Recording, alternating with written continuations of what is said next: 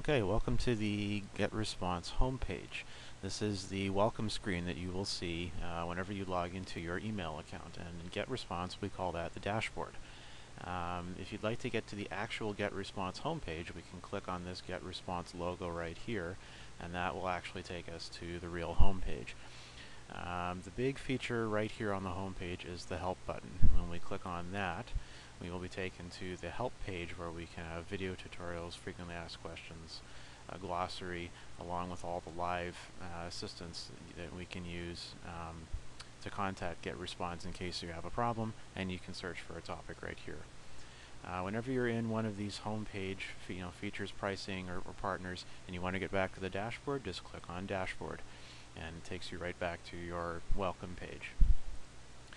Okay, so this is what you're going to see every time you log into GetResponse. You can add contacts, create a web form, send a newsletter, and you can refer friends.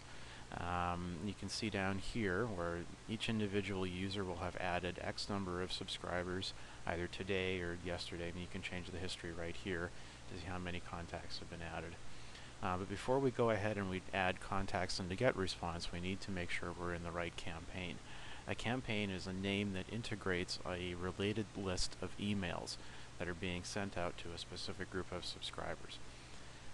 To see which campaign you're in, you can take a look at this box, or we can click on this triangle here, and we can either create a new campaign or go take a look at our existing campaigns list. Let's go to Create a Campaign, and we get to the Campaign Creation page. When you're typing in a name for your campaign, it has to be, over at the right here, 3 to 64 characters, only lowercase letters, numbers, and underscore signs. In GetResponse, you cannot create a campaign name that exists anywhere within the GetResponse system, whether it's your campaign or your account or anyone else's account. If the name exists in the GetResponse system, it cannot be duplicated, no matter whose account it is. So that's one, a bit of a drawback with this software.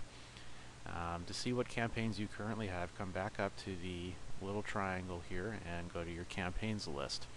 And you can see here I've created a campaign name and I've set it to the default.